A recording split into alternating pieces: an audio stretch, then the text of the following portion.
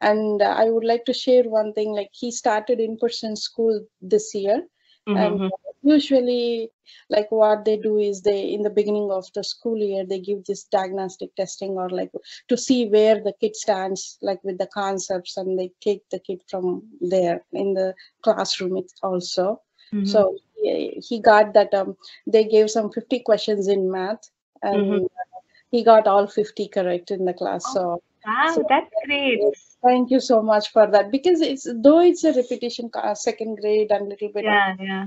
like Uh-huh. all the questions were like equally divided, all the concepts like multiplication, there is a division, and Mm-hmm. there is geometry. So angles, as you said, like I think he was also very happy, like I got all correct, like no. 50. I just put like that. Yeah. Yeah, I very good. Sai, you did tell me that in class. Wonderful. That's really awesome.